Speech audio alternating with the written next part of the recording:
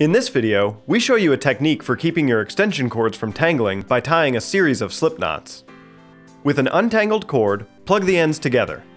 At the end with the plugs, tie a simple loose knot.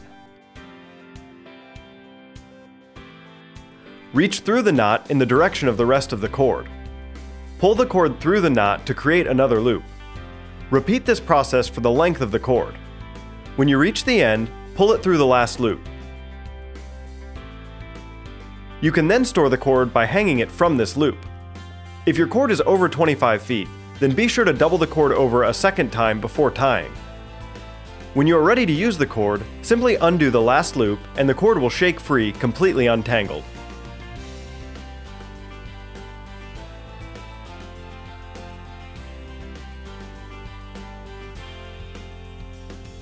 If tying knots is not for you, then pick up an extension cord reel from your local hardware store. These are inexpensive, easy to use, and will keep your cords organized and easily portable.